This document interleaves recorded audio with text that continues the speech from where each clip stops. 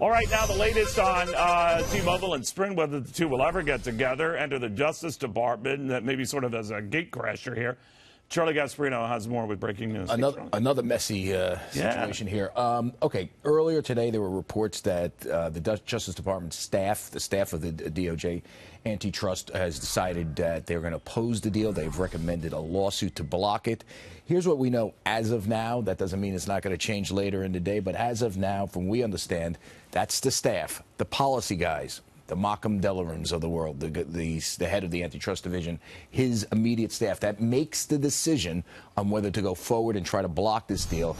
They have not decided against the deal. And here's one other thing that's interesting, that White House economic advisors, from we understand, believe that means the policy guys, the Kudlows, the Mnuchins, right, those types, the White House itself believes that there is really no antitrust concern here on this deal, merging these two companies, bringing, even though you're going from 4 wireless carriers to 3, because it'll be Verizon, AT&T, and the combined Sprint Mobile, the policy advisors, who, by the way, have a line in with with Malcolm Delaroom and his staff.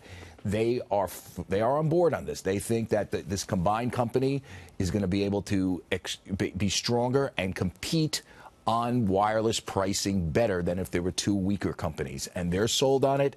And I just want to make real clear here to everybody, and as you're following the story, because Sprint took a hit today, I believe it was on a Reuters report, which is basically a regurgitation of what we know. The staff hates this deal. The staff is essentially part of the deep state. Now, does the staff did it unanimously rule this way? The staff makes a recommendation. So they go to here's our case for not making this case. We think you should kill this deal because we think going from 4 to 3 is a problem. Are they often overruled? They are often overruled. They are sometimes overruled. Sometimes you don't hear about it. Now you're hearing about it because it's a little fishy that you're hearing about it now. They may be worried that Delaroom is going to follow the advice of the White House and essentially approve the deal and not challenge it in court.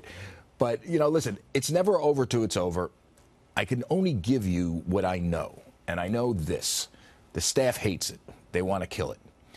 Even in light of Huawei, all these other headlines? They're described as the deep state. There's a lot of Obama administration people in there that believe in a very strict interpretation of the Clayton Act, which is the ruling act on antitrust. They think if you limit the number of providers, that in of itself is going to create an anti-competitive environment. The staff's against it.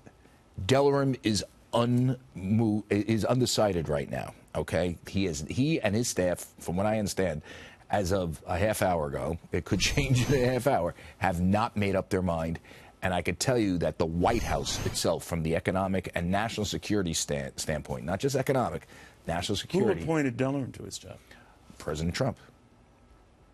I mean, I'm telling you that if he goes against this deal, let's just say he agrees with the staff, he will be opposing Donald Trump, every economic advisor in the White House, every Republican who believes that this is part of the free market, Right.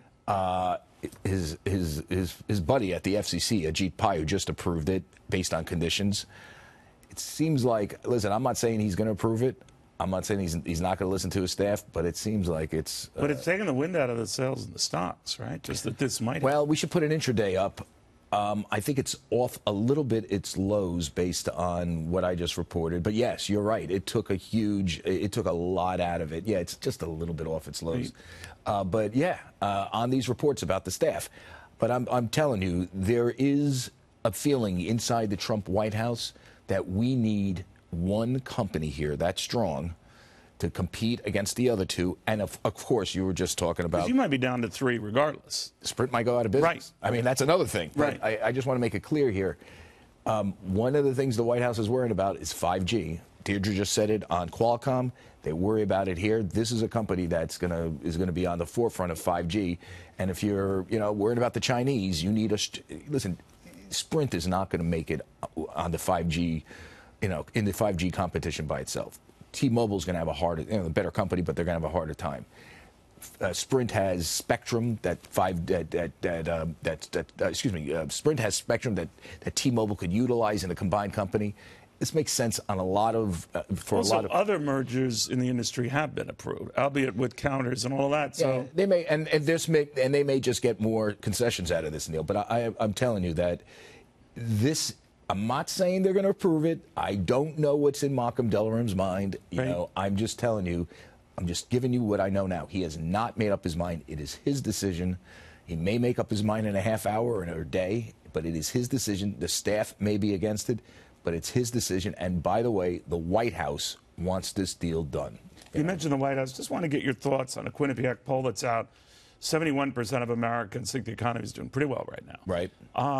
But they're not giving the president the credit. You know, he's never gotten the credit. I will just say this. I think what it's going to come down to, I mean, you saw it during the last election. It's going to come down to when he has his, when it's whether it's Biden or Kamala Harris or whoever, two of them, you know, the American people are going to make up a mind. Is it worth getting rid of Donald Trump for this? You know, and if it's Bernie Sanders, is it worth getting rid of Donald Trump for some guy that's going to take the country radically to the left when the economy is going at 3%?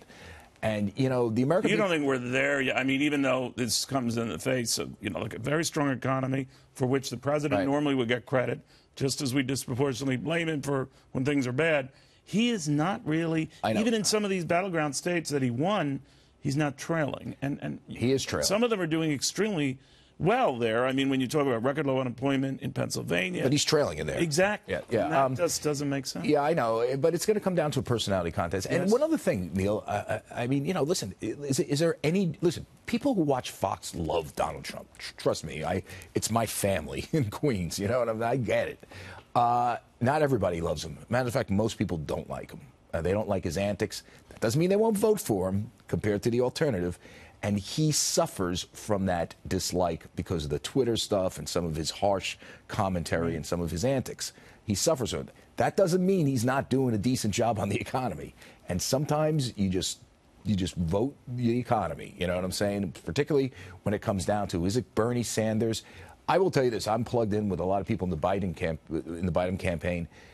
They think if any of these other guys get in there and it's not him, it's over. They think he's the only one that can win. They think he can win easy given his appeal to the Midwest. That's them talking, not me. Understood. Still early. Charlie Gasparino, thank you very, very much, sir.